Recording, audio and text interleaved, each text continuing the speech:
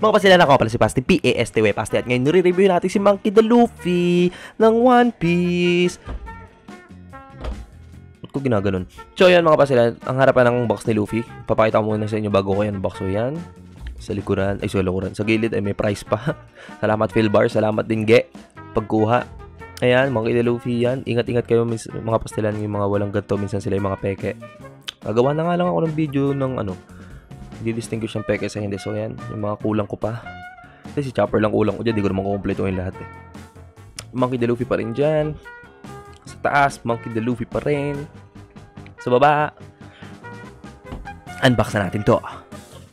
Mahiwagang ruler, pasok! Aray.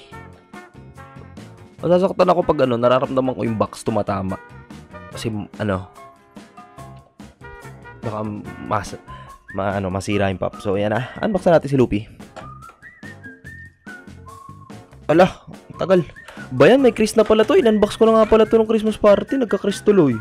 Gawa nung pataasan nung pop. So ayan, i-unbox na natin si Luffy. Ayan, alisin natin. Uy, walang stand si Luffy Alisin natin ang insert at ang ruler sa background.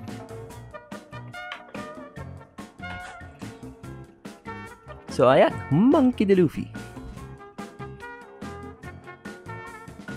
Tingnan natin ang kanyang details. So yun, may sugat si Luffy. Ay, may sugat sa kanyang dibdib.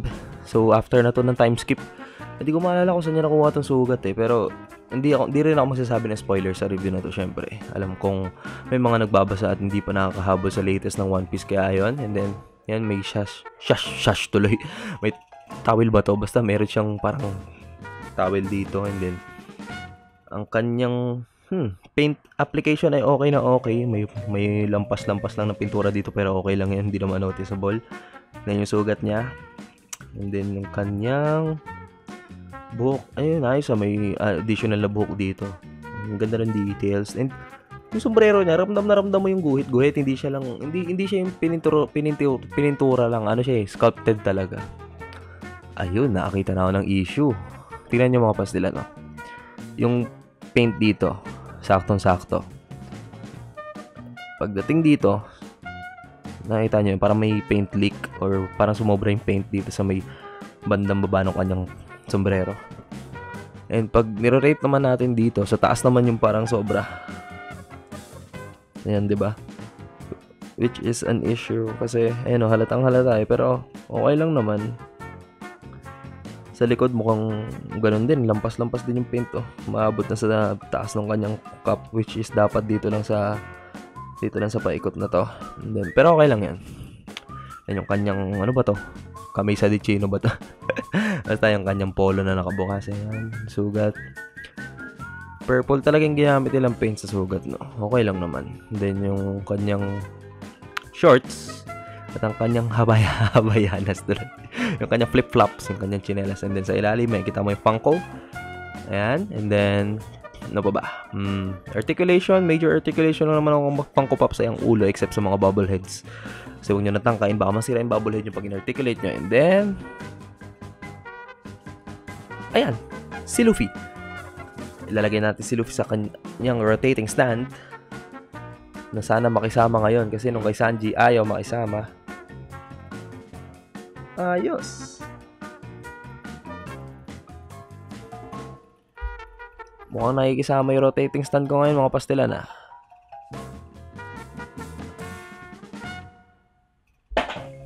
Nalaglag, yun?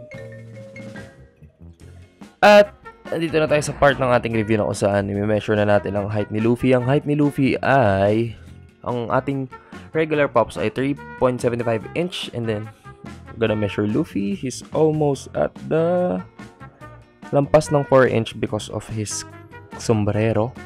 So I'd say 4.1 inches or 4.2 inches. And then here comes the part where we compare Luffy to other Funko Pops. So ikukumpara natin siya sa kanyang kapwa, Straw Hat Pirate, si Sanji na na-review na natin noong nakaraan. Ayan. And si Deku. Yan. Si Midoriya Izuku. So, ang ganda ng scaling talaga ng mga anime pop. Saktong-sakto.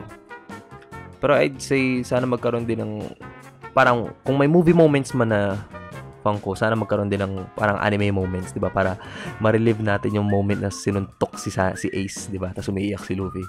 De joke lang. Huwag yun. Or sana gumawa sila ng pop ni Whitebeard. 6 inches yung nakatayo na Whitebeard, di ba? Sa Marineford. So, yun lang mga pastilan. Again, Funko Pop ni Luffy. So don't forget to follow me on all my social media accounts mga pastilan. Like, comment, and subscribe for more Funko Pop reviews and Funko Pop vlogs and everything. So yun lang mga pastilan. Paalam!